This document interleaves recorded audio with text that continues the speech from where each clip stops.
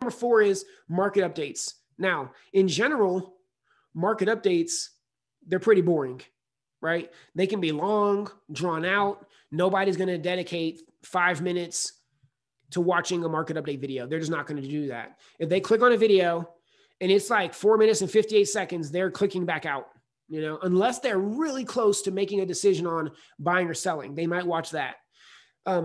Better is if you can be 60 seconds, maybe 2 minutes if you're doing it by yourself. If you have a partner, 3 minutes, absolute maximum. Like ideally, you don't even want the number 3 at the beginning, right? You want it to be like 2 minutes and 57 seconds maximum or whatever, So because people, somebody asked earlier about the timeline or, the videos, how long should a video be for Facebook? And the reality is people are not on Facebook to learn anything, right? People are on Facebook to be entertained and connect and stuff and daydream through other people's stories. And so they're not going to dedicate 5 minutes to listening to your market update unless they're really close to making a decision. So having it be shorter, the shorter your video, the more people are going to watch the video, right? Think about how, and this is, I don't know the answer to this right now for you, but how important is it for you that people watch the video all the way to the end? Will they get all the value if they only watch 50% of the video? Will they get value if they only watch 25%? Right? You got to think about that because, when people hit click, when they hit start, right? How many of them are you going to keep all the way to the end? And the shorter the video, the more people you're going to get to the end that are going to get to hear whatever message and communication that you're trying to transfer over to them, right? But if you can't even get people to watch the video, it's like a waste of your effort and a waste of your time. So just keep that in mind, right? It's like these classes, okay? A perfect example. I know that about 1 hour is around the threshold for most people.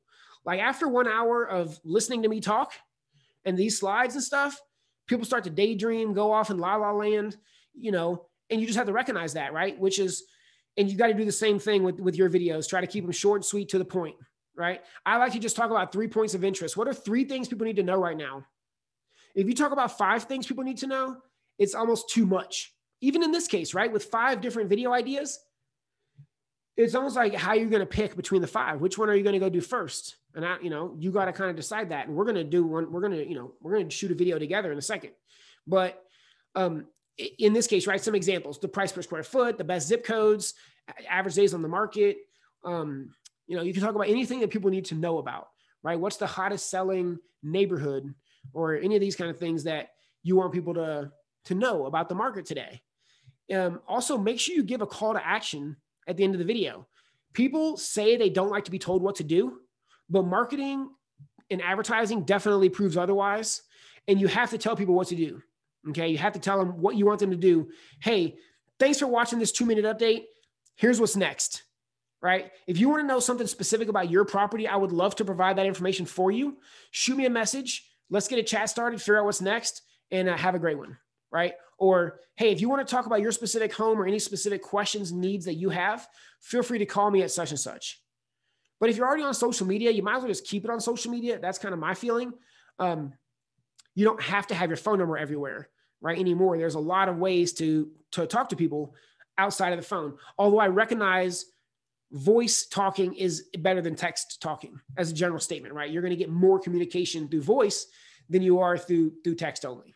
So I recognize old school sellers, they want to do, they want to get on the phones, right? And I'm kind of the same way in some cases, but if somebody, always give the option for people to stay on the platform that they're on today. And you want to partner with a lender, right? Get with your syndicate leader that got you on this call today, and they would be a perfect person to do this update with you once a month, right? You shoot the update once a month. You can drop it on Facebook. You can send it out to your email list. You could post it as a blog post on your website if you wanted to. There's a lot of different things you can do with that video. But having the mortgage side and the real estate side is going to make your update better. It's going to make it more comprehensive, and it's going to apply to everybody, regardless of where they are. If they are thinking about refinancing or getting an investment property, buying a new house, selling a house, right? If you have the real estate and the mortgage side, you're going to be able to cover everything that people are going to look for, everything they're going to look for in a market update. Let me see. I saw something come through here. This is good. Oh, thanks, Rob. Appreciate you, man. 4 is real estate market updates. A lot of them are boring. Yours is not going to be boring. You're going to do it with a lender. So you cover both sides, ideally cover that in 2 minutes. If you can make a 2-minute market update, you and a mortgage officer, man, that's a killer video. If you have to go 3 minutes, try to go like 2 minutes, 57 seconds, not 3 minutes. So you get more people to actually watch the video, finish the content, be able to consume all your communication versus only getting a portion of it because they give up.